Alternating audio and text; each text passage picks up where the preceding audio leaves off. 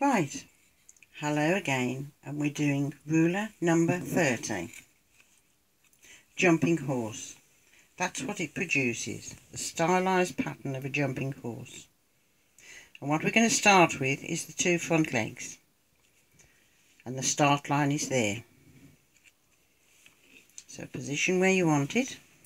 Just get that thread over to the side. And stitch your first line, the two front legs. Stitch it up, front of the leg into the elbow and up onto the front chest of the horse and the base of the skull.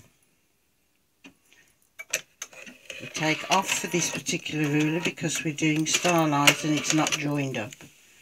When you bring the ruler down, you put those two scroll lines onto what you've just sewn. That lines up the body of the horse to do the rest of the sewing. So we're starting at the muzzle,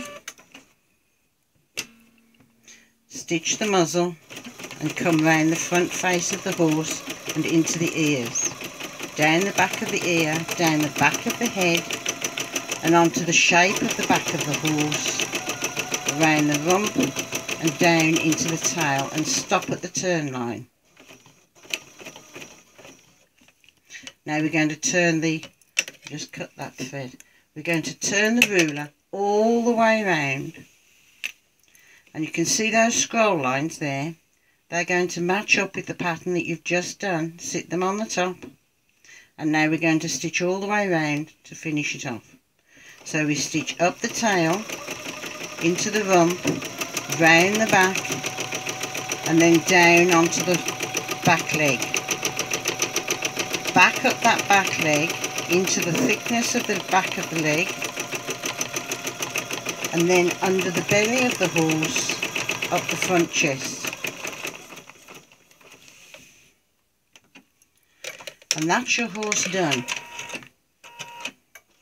Beautiful stylised horse. I'll just cut that there. A beautiful stylised horse. So you can do a herd of horses if you want. That's number 30, the jumping horse. Enjoy.